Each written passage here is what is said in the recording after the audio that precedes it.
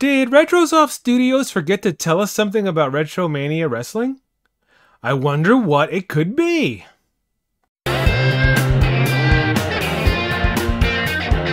Hey, what is up, you guys? This is Los from the Big Retro Show, and today I am talking about Retromania Wrestling once again. Now, I know, you guys know my stance on Retromania Wrestling and why I dislike it. But there's a reason that I dislike it even more now. And it has nothing to do with the video I posted about a week ago that basically said that they were cowards by not mentioning anything about the whole Tommy Dreamer Dark Side of the Ring interview that he did, which he basically defended Ric Flair's conduct aboard the plane ride from hell. That's not the reason why I dislike them even more now. The reason that I dislike them even more now is that they quietly let it pass that they are no longer the sequel to WWF WrestleFest. Now, why is that a big deal? Why is that a big deal? Well, let me tell you, it's a big deal because they were using that to sell their game. And as a matter of fact, everybody was pumped that Retromania Wrestling was the official sequel to WWF WrestleFest. As a matter of fact, the company itself was putting this out. And let me just go ahead to my other screen and I'll show you what I'm talking about here. All right, now this is a news release that was posted on Retromania Wrestling's website that is no longer available on the website. But I had the foresight to save it. So it says, breaking news, and it's dated November 12th of 2019. Breaking news! Retromania Wrestling is now the official sequel to WrestleFest. Collegeville, Pennsylvania. Retrosoft Studios, LLC is excited to announce that Retromania Wrestling, which is set to release in early 2020 for the Nintendo Switch, PlayStation 4, Xbox One, and PC, is no longer just a spiritual successor to the 1991 arcade classic WrestleFest. By the way, it's WWF WrestleFest, not just WrestleFest. Now it's the official sequel. So this sent this out to every gaming magazine, every gaming website, every YouTuber out there who was interested in this. And they pumped it up. They really pumped it up as a sequel to WrestleFest.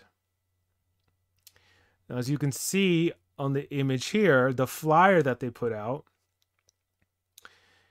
the very bottom, it says the official sequel to the arcade classic WrestleFest. And it's got the WrestleFest logo. Now, I don't doubt that at one time they actually had the rights to call itself the sequel to WrestleFest and negotiated with Technos, who was the license holder. I don't doubt that at all. And for a time, they could actually call themselves a sequel to WrestleFest. But this is how I think it went down. I think that Retromania Wrestling was using the WWE name to sell this game as a sequel to WrestleFest and using the intellectual property of WWE. So once WWE saw this, I imagine that they probably sent them a cease and desist letter. And that's when they had to take their channel down and take their website down. Because if you go to their website today, let's just go ahead and do that. We'll minimize that, minimize this, and here's a sequel. Well, here's the Retromania Wrestling webpage. And as you can see, if I go to About, it no longer says that it's the official sequel to WWF WrestleFest. You won't find that anywhere on this webpage that it's the sequel. If you go to their YouTube channel as well, all of their videos mentioning that they were the sequel to WWF WrestleFest are gone. And trust me, they made videos out there that specifically said this, that they were the sequel to WrestleFest. but they took him down. Now, that in itself isn't a big deal. I know that there's business deals that go down, and like I said, WWE probably didn't take it too kindly that they were using their name and intellectual property to market this as a True Blue sequel to WWF WrestleFest.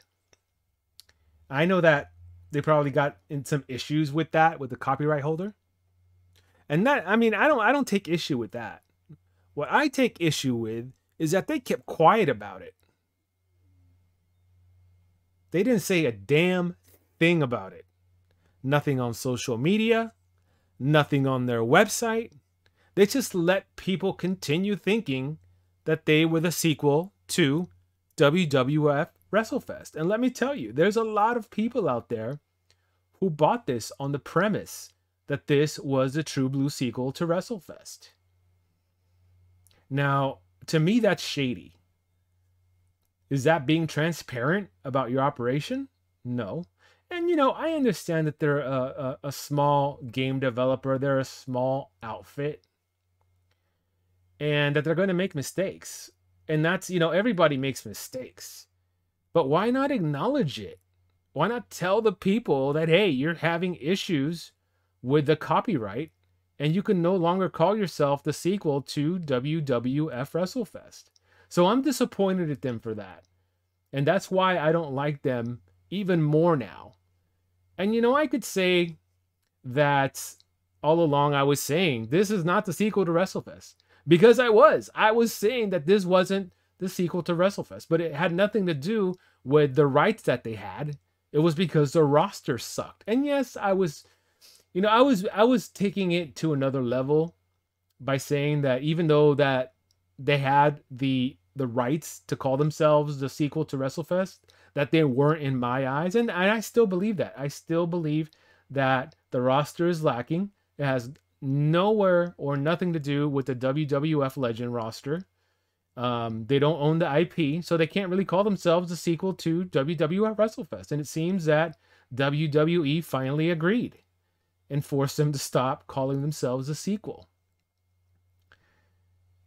But back to that is that they should have told somebody. You can't just keep this news quiet.